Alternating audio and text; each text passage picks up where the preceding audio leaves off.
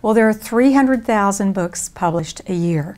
So the ones that get the attention are the ones that the public knows about. So that's why you need a publicist. Find a publicist that markets your genre. We all specialize, just like agents. So you want to find someone who has experience and breadth in your genre.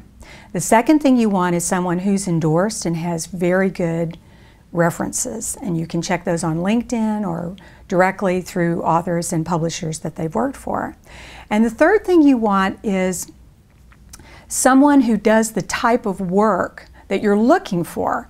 Because again, publicists are different, and if you look at their websites, they'll tell you, for instance, if you are looking for someone to get you on the Today Show in New York City, you would not hire a regional publicist in Louisiana who is good with, say, Cajun type material. So you would hire a Manhattan publicist who has connections with NBC and good broadcasting connections. So those are some of the things that you would look for in hiring a publicist. Thank you for listening.